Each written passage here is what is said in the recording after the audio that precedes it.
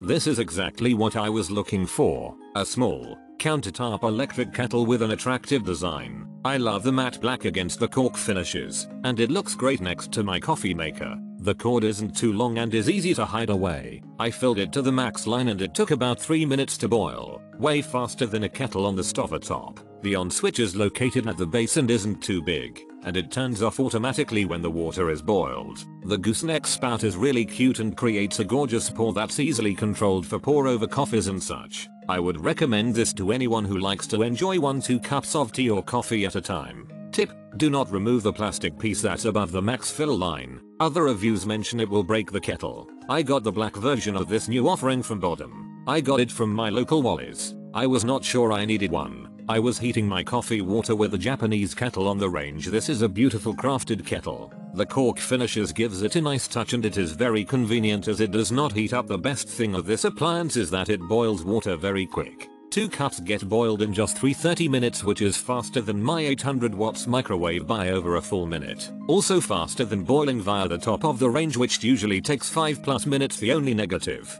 may be that it leaks if it gets too full, but it can take 3 cups of water without an issue. When my last kettle bit the dust, I began my search for a new kettle and was immediately drawn to the aesthetic of this beauty. Bodum is a reputable brand and my pour over coffee maker has done me well, so I took the leap and made the purchase. I've been super happy with the look, function and ergonomics.